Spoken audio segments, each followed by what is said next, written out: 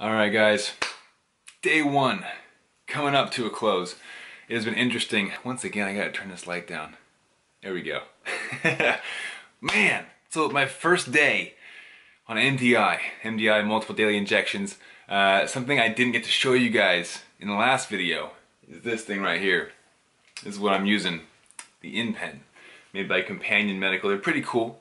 Essentially, the app that is connected to that insulin pen, it has a calculator inside of it. So I put in my grams of carbohydrates, I put in my current blood sugar, and it calculates, including the insulin on board that I may or may not have, how much insulin I should give myself. It tells me that, and then I dial it into the pen. So I'll show you guys. I finally get to use my Myabetic Sling for actual insulin pens. I've literally just had my wallet and my blood sugar tester in here for like a year. So now, check it out. I get to, and there's little pen needles everywhere. That's my new thing that I have to deal with. I totally forgot about how they just get everywhere. But, got my InPen. Uh-oh, it's clicking. Let's get that back down to 0. But, I'm gonna show you guys real quick what this looks like. Sorry for the noises. So this is my InPen, right? Pull this apart. It looks almost identical to the QuickPens, the Humalog insulin pens, those sort of things. So you see here is a cartridge. I'll try to move it. Let's see if I can get this to focus. So you can see there's a cartridge in there. You change that out every time that it runs out. And right here you've got the dial. So I can focus on it. There we go. Depending on how many units I want to give. So it's very, very similar to an insulin pen. You know what? If you guys want me to make tutorials on this, on my experience with it, drop a comment below. Let me know if I should talk about how to pair the Bluetooth or how to change the insulin out. You know, like if there's tutorials that you think would be beneficial, let me know in the comments. I can make one of those later this week then, if that would be beneficial. But I'm gonna show you guys my blood sugars for my first day. Be forewarned, they're not perfect, and it was interesting. I also want to mention, as I talked about in previous videos, I'm using this guy. So I was gonna show you my day one blood sugars, but instead I'm gonna wait until I have a couple days logged in here, and then I'll show you guys kind of day 1, day 2, day 3, what those blood sugars look like, so you can kind of see how I use the Trending Health Journal, which again, if you're looking to grab one of these, which I highly recommend, head to trendinghealthjournal.com.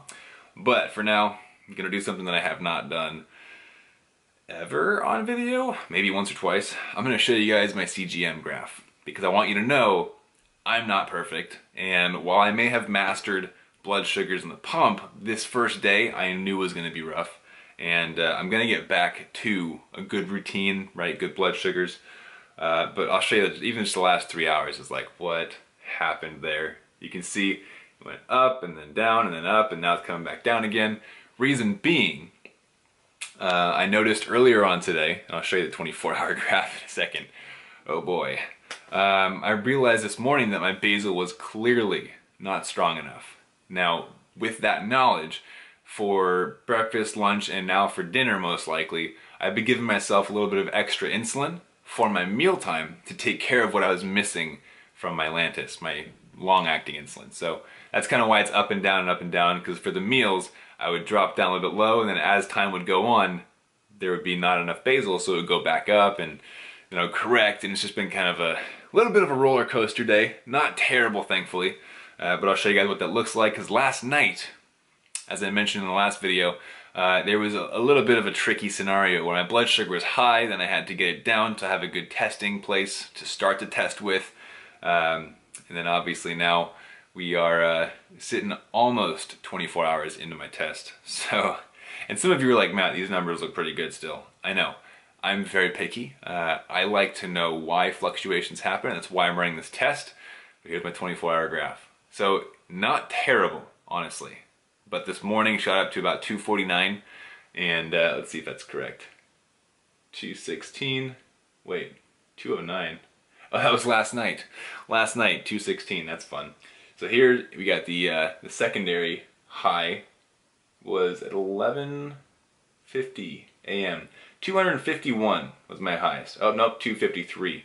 So that was rough. But as you can see, still pretty stable. So my basal is close, right? It's getting there. I gave exactly what my pump was giving me at the full basal for 24 hours, and that's what I was told to do by my endo. You look at your pump settings, see how much basal insulin you're receiving per 24 hours, and that is what you inject with your Lantus, your Tresiba, whatever it is, and then you adjust from there. And then for most people, they require about 20% more Lantus, Tresiba, whatever your MDI option is for long-acting insulin, than you would on the pump. So you end up taking a little bit more with the MDI than you would on the pump. It's not to say it's better or worse, that's just the nature of it. So that's what my 24-hour graph looks like this morning. Had a bit of a rough start. I injected more insulin than I needed, and I still went all the way up to 253. So use that as an excuse to get some chores done, because I knew that would bring my blood sugar down. Had to give a correction in addition to that. Went for one run, kind of came down, but not really. Went for another run, then it came down a bit more. Took my shower, and I got back down to in range by lunch. It's at 133 at lunch, and then I noticed even after I injected for my lunch, I was starting to cruise up before I even took my first bite. So I knew I had to pre-bolus a bit longer, and all these strategies coming together to help me have that good midsection of the day. You know, I was able to kind of regroup and get that going, but obviously it still presents a little bit of a challenge for me to transition. So this is day one. I anticipated having some rougher blood sugars today. I made sure I was in a good mental state for that. A couple days ago, I was like, all right, Matt, you know that you have perfect blood sugars like most of the time, right? I'll be in range for 24, 48, 72 hours, but you're not going to be in range for the next 24. You have to accept that. So I did. I understood that I'm not going to have perfect blood sugars, especially the first day, but probably the first couple of days. This morning, for example, my Dexcom alarm woke me up at 6:40 a.m. saying I had a high blood sugar. So I woke up, gave a correction. That was my first dose ever with the InPen. I had to figure out how to use it while I was still tired and sleepy, and gave my correction, went back to bed, woke up at the same number essentially, but this is all figuring it out. This is me going through the process, and I want to take you through that journey with me. So that is my documentation for today. Like I mentioned, I'm using my Trending Health Journal that I put together, which you can find at trendinghealthjournal.com. The tools that I'm using Lantus for my long-acting, and I'm using this guy right here, the InPen, for my short-acting. I've got a Humalog cartridge in there, and this enables me to keep track of my insulin on board.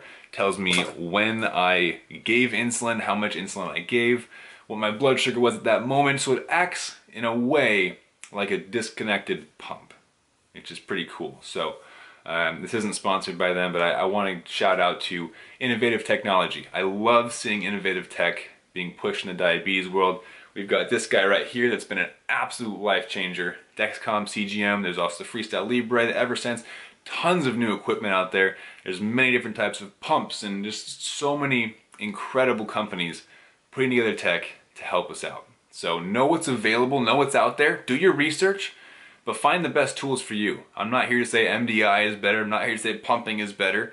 There are pros and cons, right? With pumps you have tighter control, but you also have a device connected to you 24/7, literally at the hip if you're not wearing an Omnipod. With MDI, you're free, right? But you have a little bit less control, a little bit less of a tight control over your blood sugars because there's less options. You can't microdose, you can't set temp basal like you could on a pump. So find what's best for you. This is me experimenting. I don't think I made it clear enough on the last video. The reason that I'm doing this entire phase, right? This testing phase, this experiment, I'm experimenting on a few different theories that I had surrounding different types of insulin therapy, and how they are impacted by exercise, diet, sleep, all this kind of stuff. And I want to use that knowledge that I gained through this experiment to better the coaching programs that I have for type 1 diabetics and make them even more incredible. So I'm jumping into the world of my clients who use MDI currently so I can better understand what they're going through, but also better build out my programs to help out everyone and just to create the most valuable experience ever so that we can all live with a higher quality of life while maintaining stable blood sugars. So that's my goal with this. I'm very excited to see how it goes, see if my methods, my formulas work and how well they work, and what tweaks that I need to make. So I invite you to come along this journey with me, watch the videos. I'm going to be uploading probably daily, and showing you guys just what I'm going through, being real with you about the blood sugars that I encounter. I just showed you a blood sugar of 253. That's not something that I'm proud of, but you know what? It's part of the process, and I want you to know what I'm going through. I'm not going to pretend that it's all perfect and that it was the most seamless transition ever. No, I was nervous last night. I'll be real with you. I was nervous going back to pens because I understood I wasn't going to have perfect blood sugars, and it was going to be a bit of a learning process as I transitioned, and you get to be part of that. So drop a comment below. Let me know if you want me to make some tutorials on the InPen, so you guys can jump into that and not have to worry about what I went through at 6:40 this morning, where it wasn't working properly because I didn't know how to use it yet. And then also grab your trending journal. For sure, grab that. It has changed my clients' lives, it's changed my life. It's how I got into this tight control. And that's the whole reason I made it into an actual physical book instead of holding on to it for myself. So grab that journal and let me know in the comments below what you think. That journal, again, is available at trendinghealthjournal.com. The link's in the description. You can even just go to the link and have a look at it. That's not a commitment, but just have a look around and get an idea of what it does for you. So hope these videos are helpful to you guys. Make sure to subscribe to my YouTube channel. It's where all the videos are going to be going first, so you'll be notified first, and we'll be putting out some more exciting content in the beginning of 2020 next year, which is in a couple weeks. So hope you guys are having an awesome day. Always push for more, but prioritize your quality of life. And as always, keep up the fight.